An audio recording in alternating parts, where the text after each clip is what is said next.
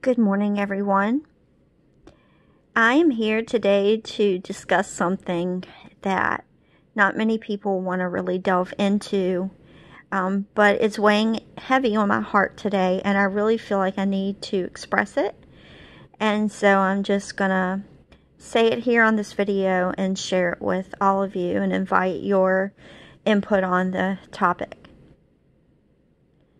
So a lot of people in the twin flame community and even in the spiritual community at large all teach that this journey is about us.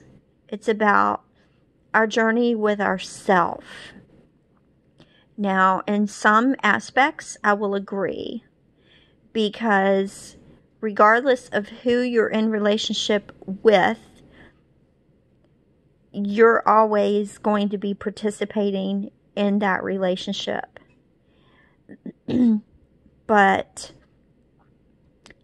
this teaching can be very misleading for people who are just starting out on the journey or who are in crossroads where they're at a place of uncertainty and confusion, because it's usually involving someone else.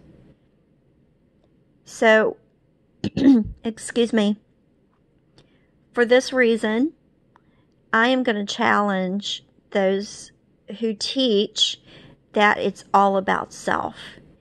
Because in my experience, it is about a specific other. Now, what is unique about my journey that no one seems to quite grasp, not anybody in the spiritual or twin flame community, not anybody in my personal life, not the people who know me the best, who I'm the closest with, even get this.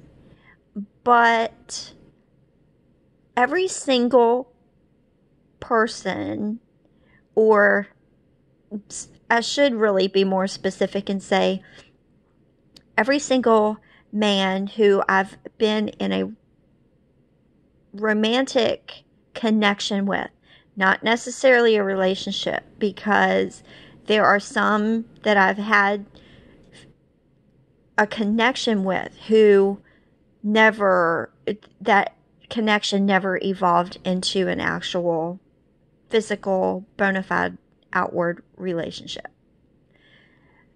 But every man that I've ever felt a deep connection with, and some I have pursued a relationship, I can't say that I've ever been involved with anybody who I felt really deeply connected with. Well, yeah, maybe a couple. But it really is about the other person's journey as well as it is our own. So I want to encourage people who are hearing this teaching and feeling frustrated or confused because they know inside of their heart it's about the other person as much as it is themselves. I will support that. I will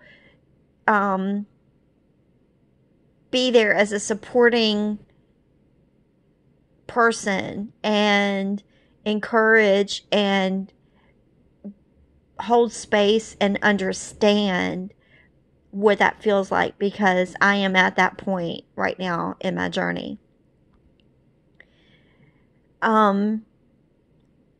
Right now more so than ever before. Now, all my life, I've had friends say, "Oh yeah, Crystal, I've heard that before. This is the one. This is the one." Well, every single one was the one at the time. They were the one I was feeling drawn to. They were the one who I may or may not have been in a relationship with. They were the one who was vibrating at the same frequency as me, and we were in one another's life to bump each other up a notch on the ascension ladder. So there also have been people who I've felt attraction to, but there wasn't a soul connection. Case in point, my two husbands.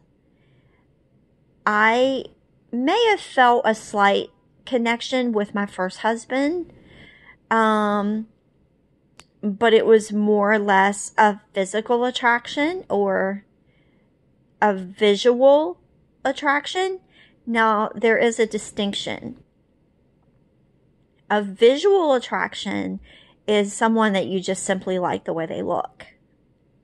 A physical attraction is when there's chemistry, when it might not quite be the person's appearance that draws you to them, but something physical. But it stops there. It's not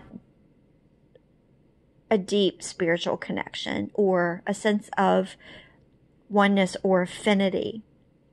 So I guess with my first husband, I did feel that a little bit toward the end when we had split up and gotten back together, and things were kind of okay, but they were getting ready to, like, everything was getting ready to come to a head. It was like the calm before the storm, basically. I felt a really nice sense of friendship and peace with him that I had never felt throughout my whole life with anyone, and not with him throughout our whole 7-year marriage.